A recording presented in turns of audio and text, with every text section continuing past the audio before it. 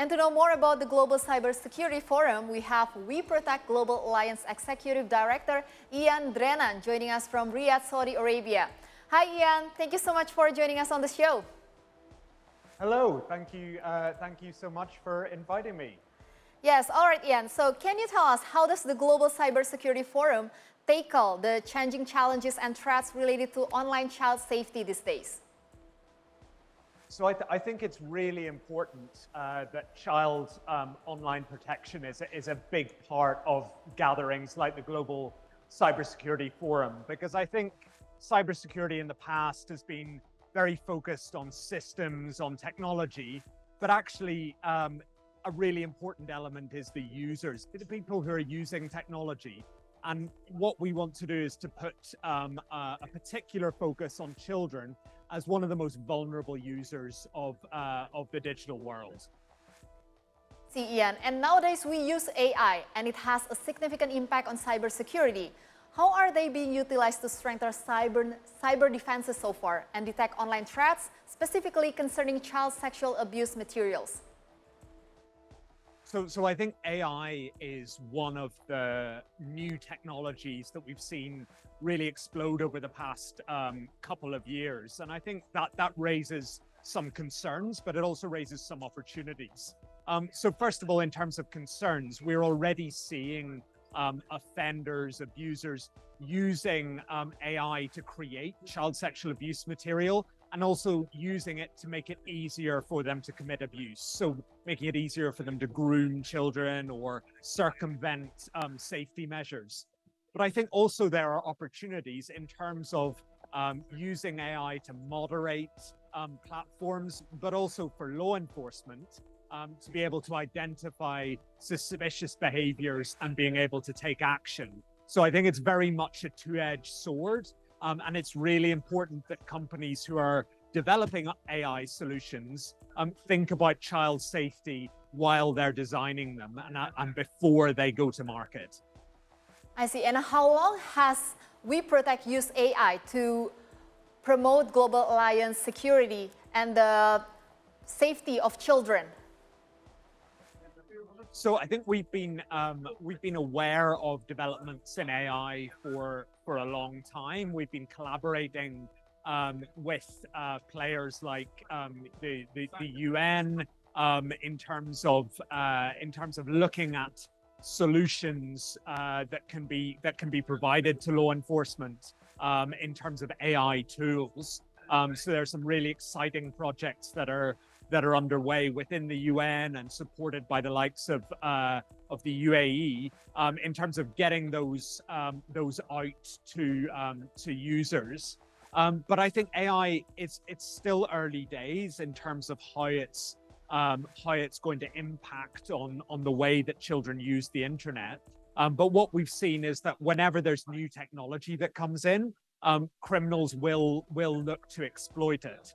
So we just need to be very careful that when AI services come to market, that they're designed with child safety in mind. All right, Iain. And the We Protect Global Alliance recently unveiled the 2023 Global Threat Assessment. Could you highlight some of key findings?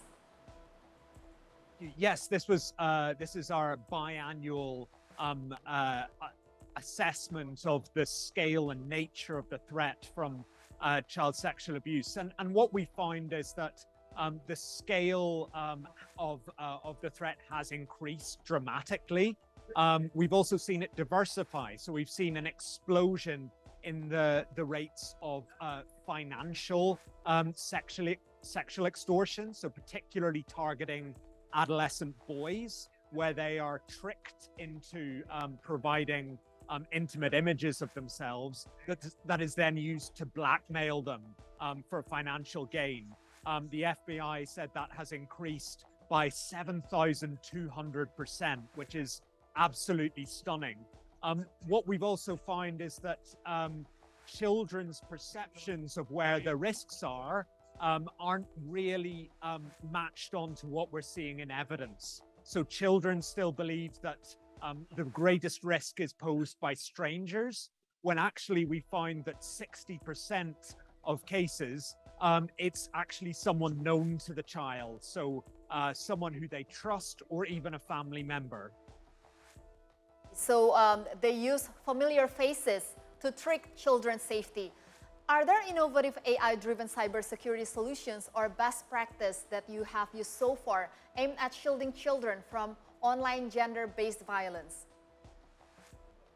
So I think there's a huge number of links and connections with gender-based violence. I mean, we find the vast majority of offenders are male. We're also seeing that the majority of victims that we see are girls. So I think there's a need for tailored responses for that. We're also seeing, however, that boys are being targeted in specific ways. So, for example, this financially motivated extortion that tends to be targeted at adolescent boys. The other thing we've seen is that women, where women do commit abuse, it tends to be that financially motivated, for example, live streaming that we see quite a lot in the Southeast Asian region as a particular concern. So this is all connected, and I think we need to be developing a response that takes all of these factors into account.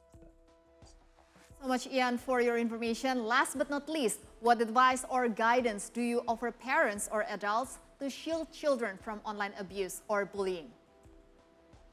So I think the best advice I could give is to talk to your child about their online lives. So I've got two daughters myself. They're 7 and 9, and I think for me to be able to understand what's going on in their digital life. So what are the games that they like to play? What are the services they like to use? And taking an interest in that and looking to research where are the safety settings. And a lot of companies have really upgraded the default settings for children. So taking advantage of that. But I think having that dialogue with children is so important for parents, so that if something does go wrong, that children feel that they can trust their parents and that they can talk to them without blame or judgment. All right, Iain, as a mother myself, I can totally relate with you. Thank you so much, Iain, for your time. Thank you so much for the...